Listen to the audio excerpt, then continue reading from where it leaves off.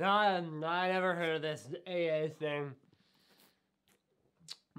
I don't even need AA. But seriously, guys, I'm not talking about Alcoholics Anonymous. I'm talking about anti-aliasing, which refers to the technology that removes jaggies or the staircase effect from your video games in real time, making them appear smoother. So where the heck do jaggies come from?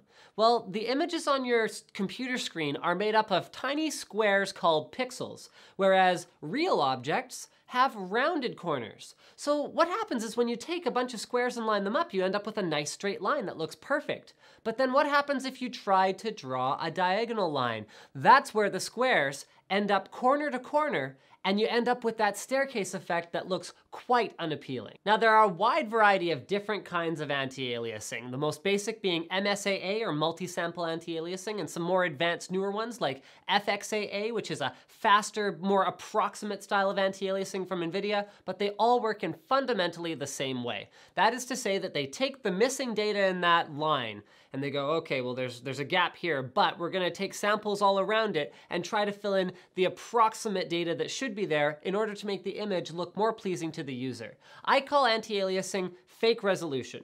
You're always better off to increase the resolution to get a more clear image, hence something like Apple's Retina display, where rather than using anti-aliasing tricks, they actually are just squeezing more pixels into the point where your eye can't even tell that it's a square block anymore.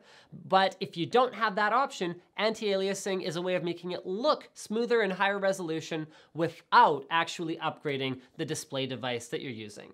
Thank you for checking out this explanation on TechWiki for anti-aliasing, and as always, don't forget to share the video, don't forget to like the video, and don't forget to subscribe for more fast as possible topics just like this one.